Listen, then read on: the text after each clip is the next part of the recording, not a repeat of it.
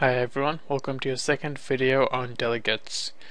In this video I'm going to show you how to add multiple methods to a delegate and also how to remove those methods once you have added them.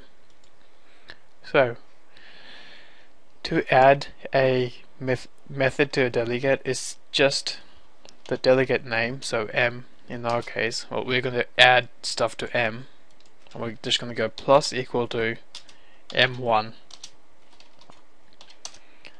Then we're going to go M plus equal to M2, and we're going to go M plus equal to some method. Now I'm just going to write a few things so it's easier to see what's going on. So we're going to go M, so we're going to invoke M, then we're going to write something in the console.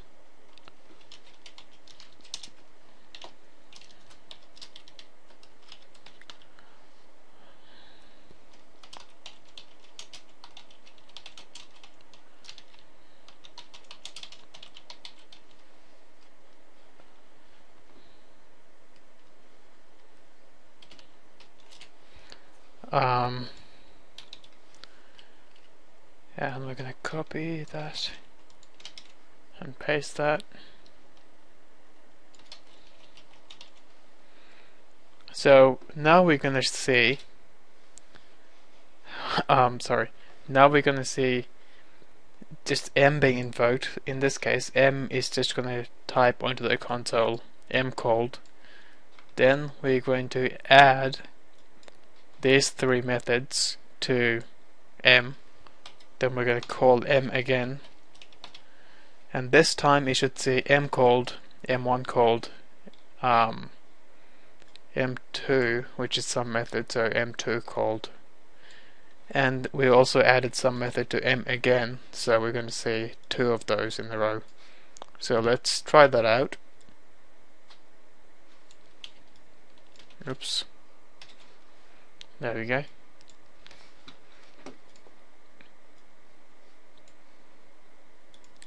I have that in the wrong order as well.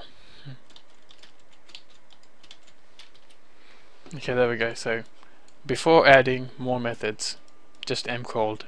After adding more methods, we see M called, M1 called, and some method called twice.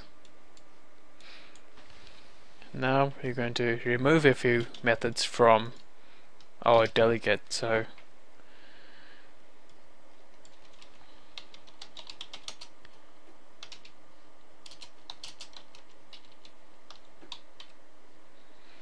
we're going to remove M1 and M2. So we're just going to copy this bit of code over, and instead of plus equal to, it's just minus equal to. So let's run that. And holy bejesus, I forgot something. I forgot to run M. There we go. So after removing M1 plus M2, so after removing this from the invocation list, so M1 doesn't get called after removing M1, and since M2 is a reference to some method, that also doesn't get called. But if we didn't remove some method from the invocation list, so that gets called once.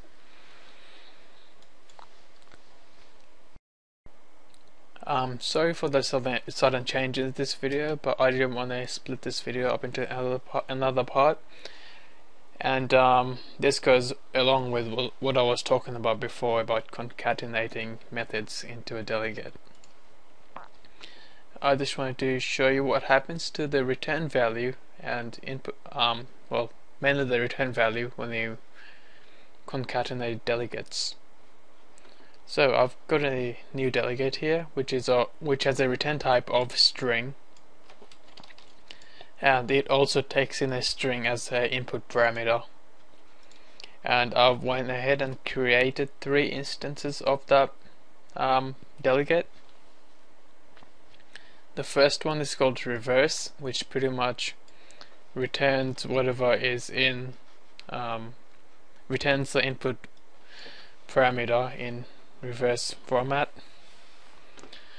The second one is called length, which returns the length of the input parameter in string format.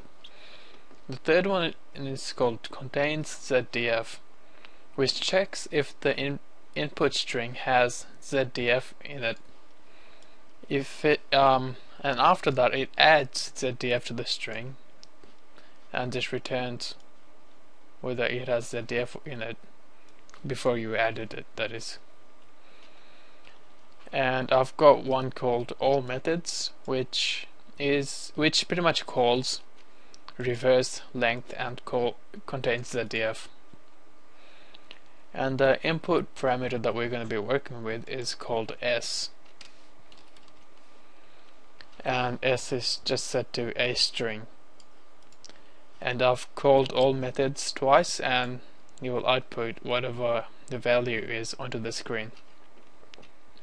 So what we should see is whether the string contains ZDF or not.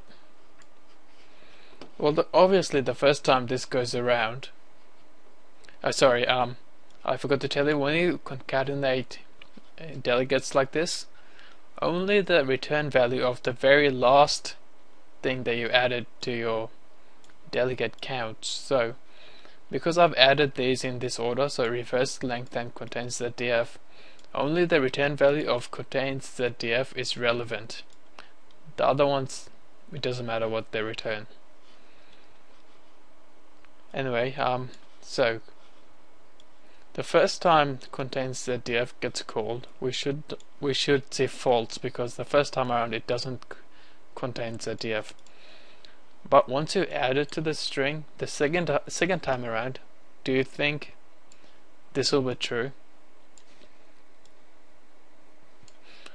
Well, let's find out. Let's try and run the program. And no, both times it is false. So I just wanted to say, even though a string is a reference type, when you pass it into a method, it gets passed by value, not reference. And therefore, X here only exists in that method and nowhere else. And I know this isn't a video on reference, on passing values, but it's important for what I'm about to do. Say you want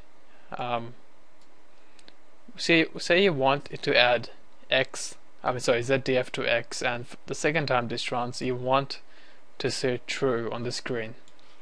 What you'd have to do is change the input type to a reference. So you'd go ref string S, and because you've done it in the delegate declaration, you have to change it in every single one of the instances of the delegate,